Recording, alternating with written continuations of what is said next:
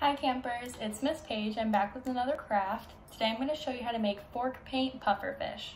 All you are going to need for this craft is some paint of your choice of the color, some glue, googly eyes, a fork, scissors, a black Sharpie, a paper plate, and then 2 pieces of paper. One piece is supposed to be white, and then the other one can be whatever color you choose. First, go ahead and take your paper plate and squeeze some of your paint onto the paper plate. Next, take a fork and your colored piece of construction paper.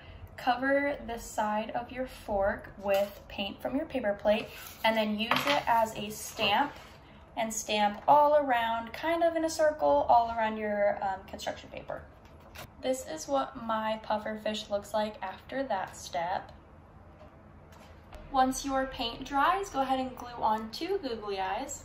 After you glue on your googly eyes, go ahead and cut an oval out of your white piece of paper and draw a black oval on the inside. Make sure you leave a little bit white though. Here is what that piece should look like. So I went ahead and colored the inside of my oval black with my black Sharpie. After you do this, just glue it on underneath where you put your googly eyes, and this is the mouth of our pufferfish. Here is my finished pufferfish. I hope you all enjoyed this, and I will see you next time for another craft. Bye.